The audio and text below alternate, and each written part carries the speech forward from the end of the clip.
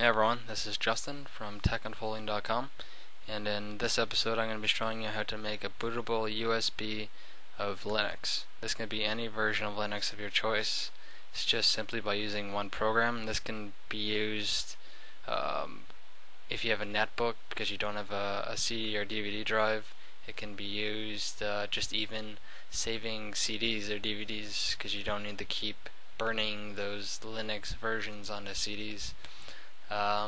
A few things that are required in this are a computer that has the ability to boot off USB and a 1 gig plus USB drive. Now I suggest a 2 gig just because some Linux versions ISOs are bigger than 1 gig.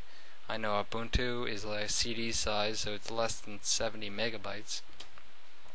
But I strongly recommend that you get a 2 gigabyte instead of a 1, but a 1 should do you if you're doing Ubuntu.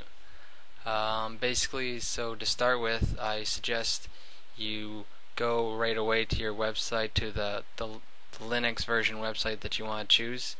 I recommend Ubuntu, it's very good.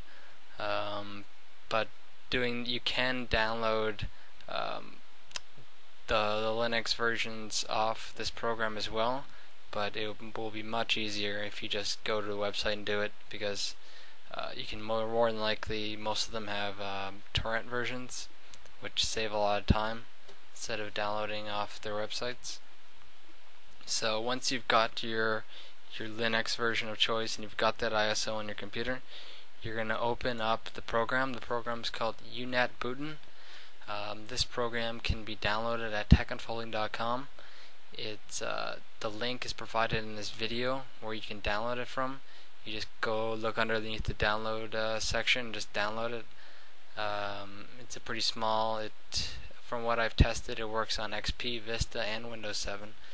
So it's pretty good, and yeah, so I'll show you how to do it. So up here in distribution, which we're not going to use, if you wanted to, you could select the Linux version of your choice and then download it that way, but as I said, it's much easier just to download it from a website like ubuntu.com.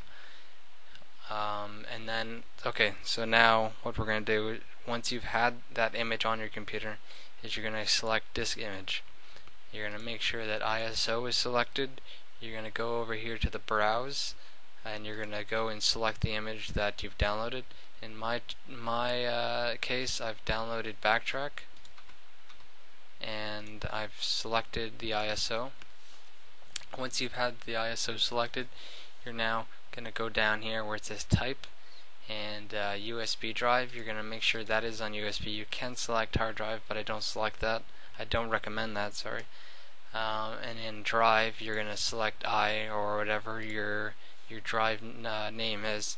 If you don't know the name of your drive, the letter of your drive, you can go into My Computer or Computer and check the letter of your drive. Then once you have everything set up and everything the way it should be, you're going to click OK. If you have data on your drive, it will ask you to overwrite this data.